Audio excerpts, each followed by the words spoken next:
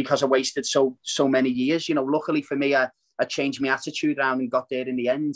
But for a lot of these kids, you know, you've just got to keep believing in yourself and working hard. And if it's something that you want to do, you've got to give it the best shot. So I've got to make sacrifices. And, you know, I'm talking from a point where I know, because I made all the wrong decisions. And when I turned them round, that's when it turned right for me. So I'd just say, if you're out there and you're a youngster and you're not at a football club at that age, you know, you've still got plenty of time to be seen. You know, there's plenty of lower league teams, even non-league teams, where you can go.